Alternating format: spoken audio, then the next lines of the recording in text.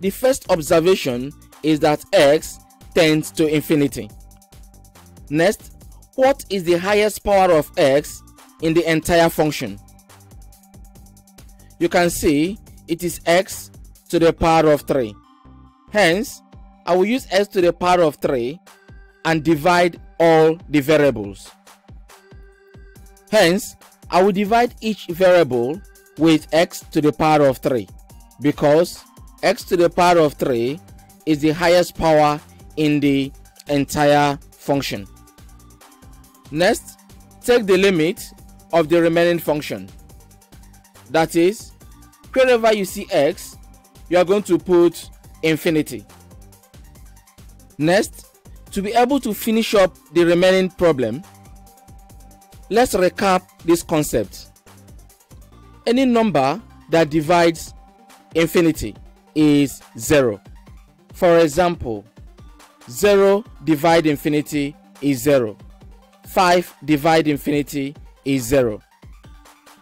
Likewise, since infinity is a very large number, infinity divide any number will reduce that number to infinity. Same when the infinity is negative.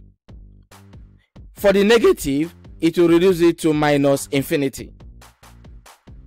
And if infinity multiplies any number, it's going to reduce it to infinity. And you will need to consider if either the infinity or the number got a negative. Subsequently, exponential to the power of infinity is infinity, but exponential to the power of negative infinity is 0. Always remember these concepts. Hence, any number divided by infinity is 0, and any number divided by infinity is 0.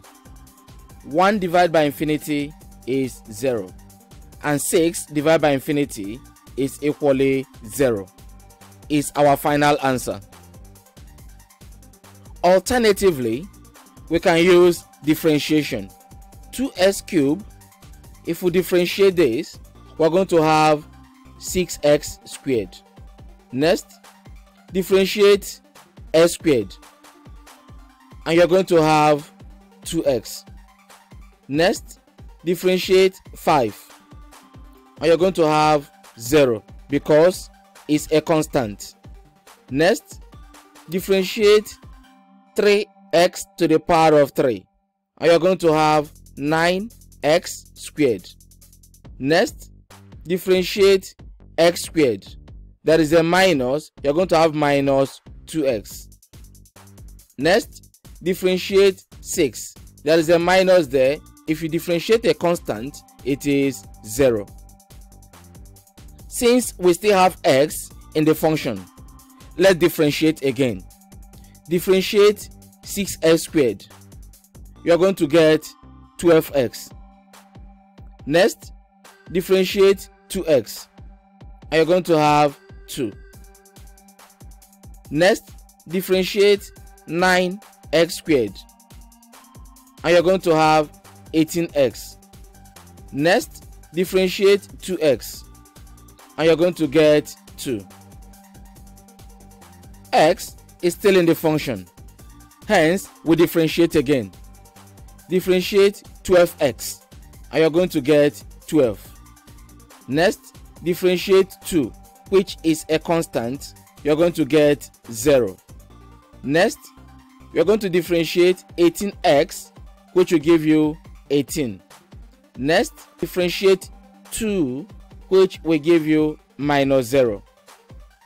Next, we are left with 12 over 18. What is the highest number that can go into 12 and go into 18 without remainder? It is 6.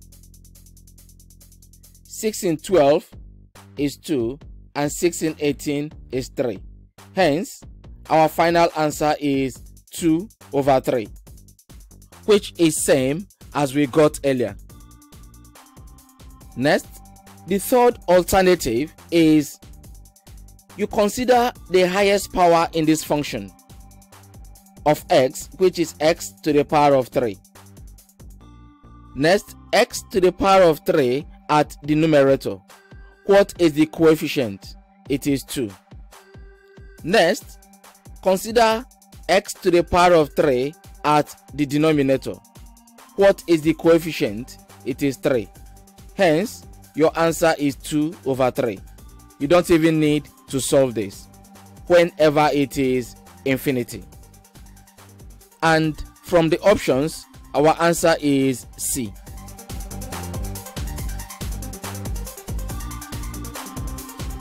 Check out for other videos.